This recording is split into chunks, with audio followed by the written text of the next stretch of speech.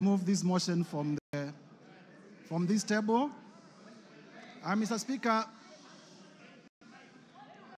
this is an historical moment, and therefore, with your permission and honorable members, Mr. Speaker, allow me to proceed to give notice of the following motion.